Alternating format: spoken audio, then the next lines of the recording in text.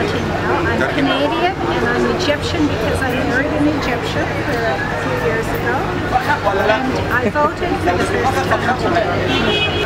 I'm not used to telling who I voted for, but in this case I'll say I voted for Sisi because I feel that we need the military right now. I chose Sisi because I thought he did a fine job as head of the military in the last while.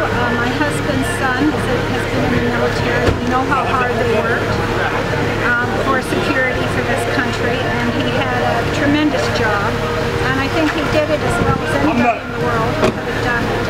So I'm hoping he'll take this organizational skill and use it in civilian life to run this country the way that he ran the military.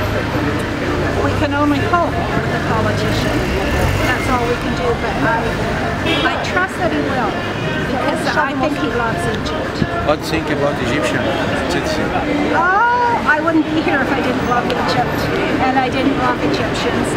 What do you expect from Sisi if you win? What I hope from Sisi is that Sisi will make it secure so that the economy will come back.